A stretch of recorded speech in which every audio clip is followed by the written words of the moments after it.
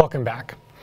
So I've been talking about matrix systems of differential equations, things like x dot equals a matrix A times x, where x is a state vector and A is a matrix.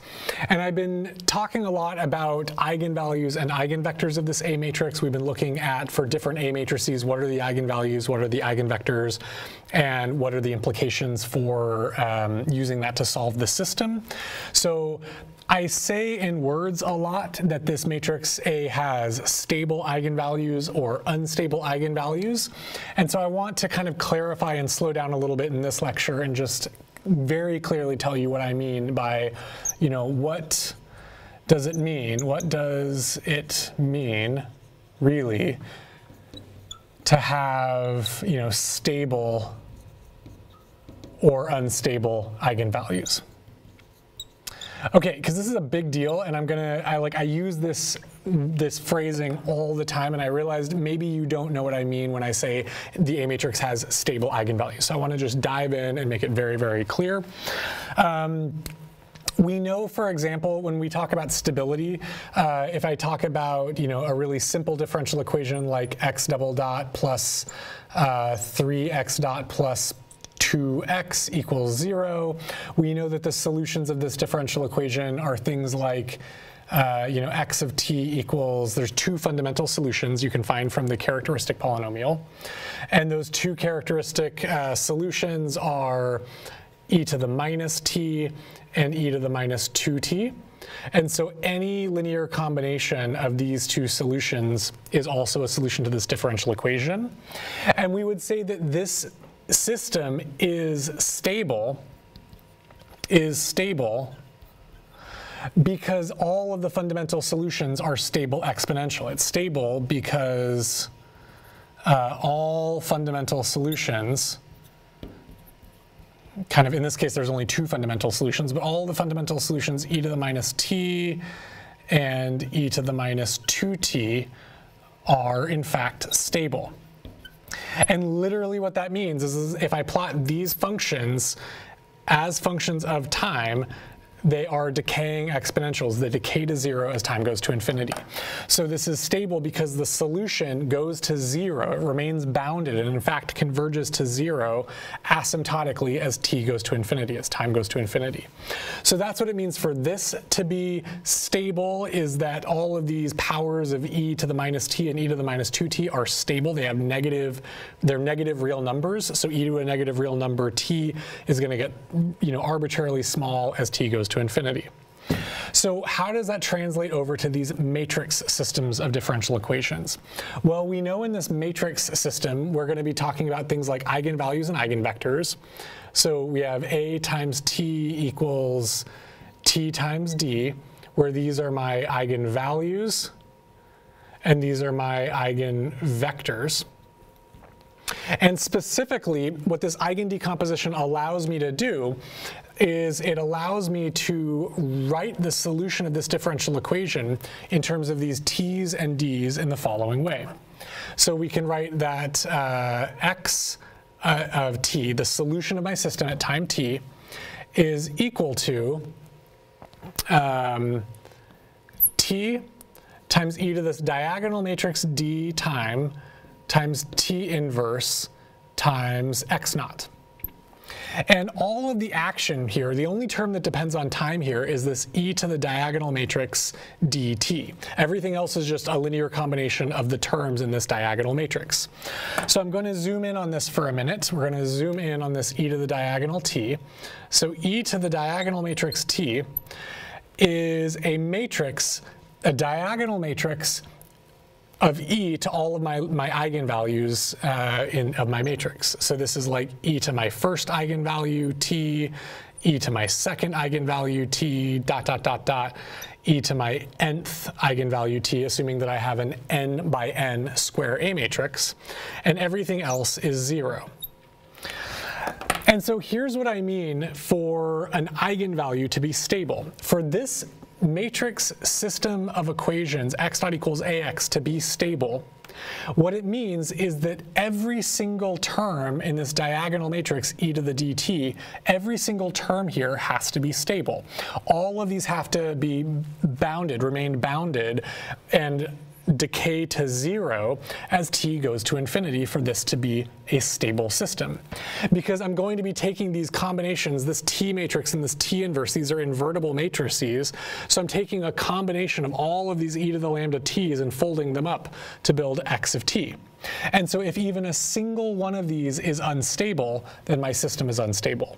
So let me write that out. So x dot equals ax is stable if all eigenvalues, lambda, are stable. And I'm going to say, I'll tell you what that means in a minute. It means they all have negative real part, okay? And it's unstable if even one, or at least one, if even a single eigenvalue is unstable. Okay, and now, does that make sense? Because if even one of these terms blows up to infinity and all of the other ones are stable, let's say, you know, all of them are stable except for this one, and this one blows up to infinity because it's unstable. When I take this linear combination of all of these terms and I fold this up, x of t is still going to blow up to infinity because this term is going to dominate everything else and it's going to blow up to infinity. So even one bad apple, one unstable eigenvalue is going to blow up my whole solution and my system's unstable. So all of the eigenvalues all of these behaviors have to be stable for my global system to be stable. Okay, so now I'm going to show you what it means for an eigenvalue to be stable. Here, this was pretty simple because these are real valued lambdas. If we did our characteristic equation, lambda squared plus 3 lambda plus 2 equals 0, we find that lambda equals -1 and -2. So these are both real valued lambdas, and they're stable because they're negative. Okay, e to the negative power t is stable, e to the positive power t is unstable. But here, when we're talking about a generic matrix system, these eigenvalues can actually come in complex conjugate pairs, so it's a little more subtle than that.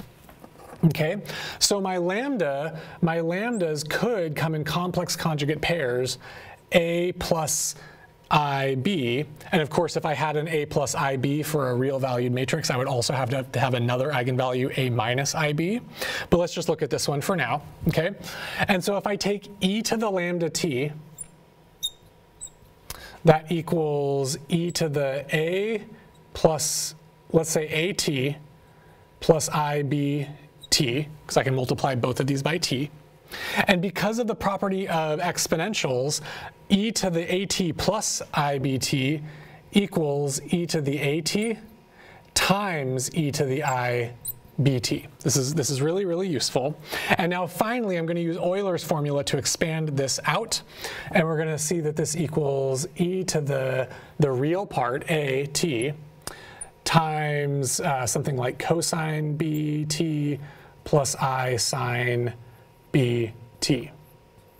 And what I want to point out here is that this number has kind of unit length. It's a complex number, you know, it's got a real and an imaginary part, but this has a unit length. The real part squared plus the imaginary part squared is cosine squared plus sine squared equals 1. This has unit length in the complex plane.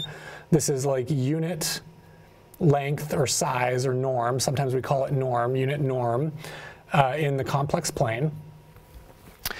And the only thing that can make this solution blow up or decay is this e to the at. So this scales the solution. This scales the solution, this kind of oscillating solution. If I have a plus IB, then I get some oscillation at frequency B. And this real part here, this real part of lambda, so the real part of lambda is what determines stability. Determines stability. Because if this alpha, if this A here is positive, then this oscillating part is multiplied by e to the positive at. That's going to blow up to infinity. That's going to be unstable. So if A is positive, my system is unstable. If A is negative, this is e to the minus number t, it will be stable and decay to 0. So in this case here that I've drawn, if I have like a less than 0, this alpha, sorry, it's not alpha, it's a. If a is less than 0, let me be really careful here not to confuse you with bad symbol writing. If the real part of my eigenvalue is less than 0, and I have some, maybe I have some plus IB, so I have some oscillation, I'm going to get an oscillation multiplied by this decaying exponential envelope. So I'm going to have my solution look stable as time goes to infinity. Okay, that's what I mean by a less than 0 gives me a stable system. And similarly, maybe I'll move this over a little bit. So this is the a less than 0. If I look at the a greater than 0 case, if I have the a greater than 0 case, so the real part of my eigenvalue is greater than 0, now I'm multiplying this by a growing exponential envelope. So now my envelope is growing exponentially in time. And so now my oscillation is going to be growing in amplitude, and this would be an unstable system. So a less than 0 is stable. A greater than 0, if my real part of my eigenvalue is greater than 0, then it's unstable.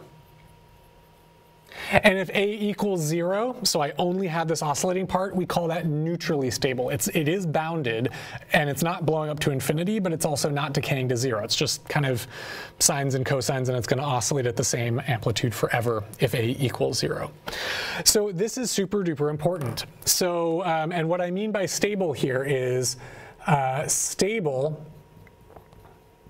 lambda has negative real part. The imaginary part has nothing to do with the stability of that eigenvalue. It just causes it to oscillate at a frequency b.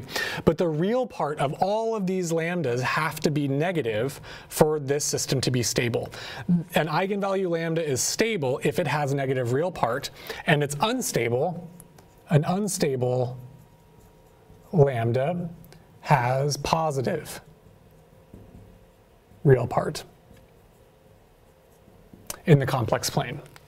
And so any lambda, if I have a single eigenvalue of my system, if even one of my eigenvalues of A has a positive real part, the whole system is unstable. That's how it works. Okay, so I hope this kind of clears it up for you. I'm going to use this terminology, like you're going to hear it so many times. Don't make a drinking game out of me talking about stable eigenvalues. And I wanted you to know what I meant by that. And so literally, if I plot my eigenvalues in the complex plane, so here's the complex plane, and let's say I've got a bunch of eigenvalues, and I've got, -1, -2, nice and stable, nice and stable. I've got, -1.7 plus I, -1.7 minus I. I've got a bunch of stable eigenvalues. Any eigenvalue in this left half plane is stable. This is called the stable left half plane, because if eigenvalues live in this plane where the real part, these axes, sorry, I should draw the axes. This is the real part of lambda, and this is the imaginary part of lambda, which I've called, B here, and I've called A here. If my real part is negative, all of these eigenvalues are stable. And if my real part is positive, if I have an eigenvalue out here or here, these are unstable eigenvalues. Okay, so I have the stable left half plane and the unstable right half plane.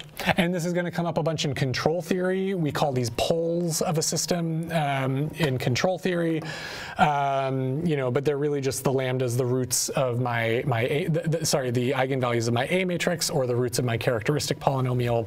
And this is how we define stability. And similarly, any points here are neutrally stable. If they're perfectly on the imaginary axis, they're neutrally stable. Okay, I really wanted you to see that because I need you to have this kind of deep intuition and gut feeling of what it means for an eigenvalue to be stable. An eigenvalue of this A matrix is stable if its real part is negative, and it's unstable if its real part is positive. And for a system, I need all of the eigenvalues to be stable for this system to be stable. All right, thank you.